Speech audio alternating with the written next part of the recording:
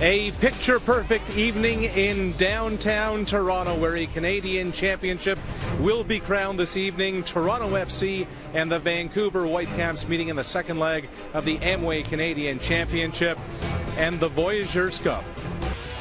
And the starting lineups are brought to you by BMO, proud to support youth soccer across Canada. There is Toronto's starting 11, most importantly, Torsten Frings in there. It's the only change Toronto has made. He is in for Terry Dunfield. And for the Vancouver Whitecaps, a few changes. They started their younger players up front in their last league match, but it's Eckersley gets the start tonight. How could you not start him after what he did in the match a week ago with that tremendous volley? Hall with it. Nice little move there. Lays it back to Frings. Frings, there's Plata! Just off the post! What a ball by Torsten Frings. Left foot, swinging in, perfectly placed. Top of the 6-yard box. Plata was doing some battling in there. Sees the ball late coming over the shoulder and can't get a lot on it.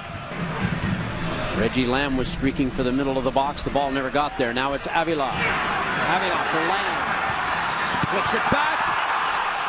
Plata goes down. Toronto appeal for a penalty. None given. Well, Torsten Frings is all over the official. I mean, there was definitely contact with the hand. As you watch it, number 27 there. Comes up, hits the arm. Bonjour. Ball to hand, handball, in the opinion of the referee.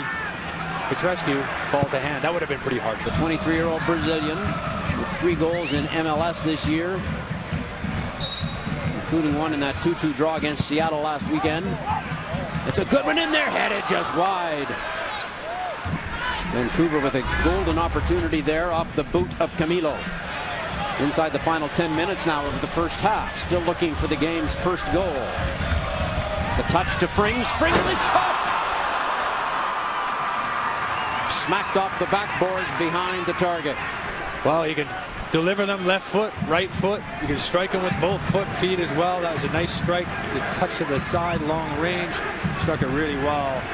Johnson has it. Johnson, that's a good ball. Lambe couldn't get to it. Frings deflected.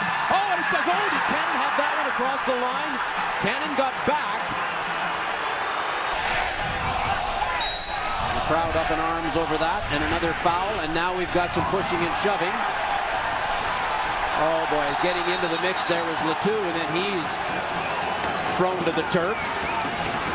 So a big mix up here now. Torsten Frings in the middle of it. The player that I'm most worried about on the field right now is de Guzman. And de Guzman, it appeared as though he just slapped Davidson. And he's been red carded. And now Davidson has made a meal of that. De Guzman has literally just touched him, but I was just going to say he has to be careful because he did throw Le Toux to the ground prior to that. And the Vancouver player is still down on the pitch. Jim Brennan trying to get de Guzman out of there.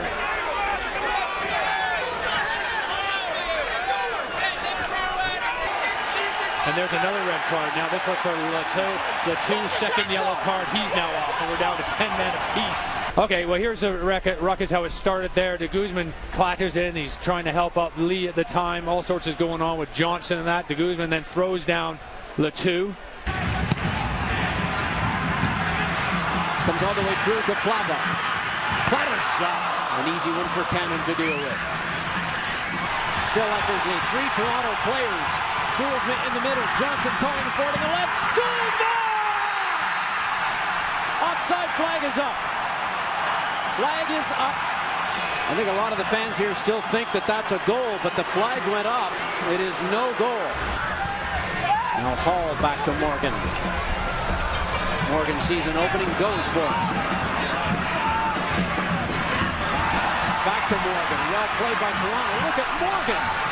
No wonder he's been called into the Canadian national team. Soolsma back to Lambe. Lambe! Reggie Lambe! 1-0 Toronto! Well, we said it before. How is Toronto FC 0-8? I just don't get it. They're not. They're 0-9. They're 0-9. That's right. Well, I tell you what. One thing we do know, it is 1-0 for Toronto FC in this match, and it's Reggie Lambe. Terrific finish from him, but it all started from aggressive work from Ashtone Morgan, who drove down the wing, kept up with a front foot, playing on the front foot, finally get their just desserts. Toronto FC deserved to be 1-0 up. The free kick taken! Just misses just over the top of the crossbar. Referee Petrescu takes a look at his watch. Kocic will put it in play, and will that do it? Will Toronto FC 0-9 in the regular season in Major League Soccer come through and win their 4th straight Amway Canadian Championship? And yes, they will. The answer is yes. Toronto have won.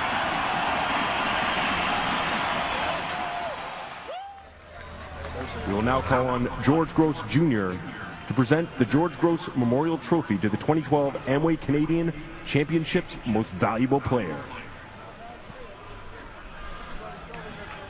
Please join Mr. George Gross Jr. in congratulating the 2012 recipient of the George Gross Memorial Trophy, Ryan Johnson of Toronto FC, as the Amway Canadian Championship MVP.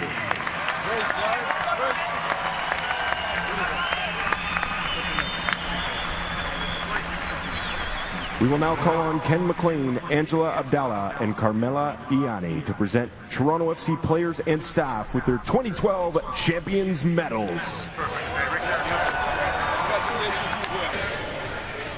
So you wonder if this will be a turning point for Toronto FC's season. I suppose we'll have to wait until after that Philadelphia game on Saturday, but take nothing away from them. They will celebrate this. It'll be a quick turnaround for that all-important league game when they try and finally get a win. But this has to be a confidence booster, at least, if nothing less. Nice to see Adrian Cann and a few Canadian players picking up their medal here for Toronto FC's 4th title in 4 years. We'll now call on Toronto FC's captain Torsten Frings as representative of the 2012 Amway Canadian Championship winning team to join Ken McLean to accept the Voyageurs Cup.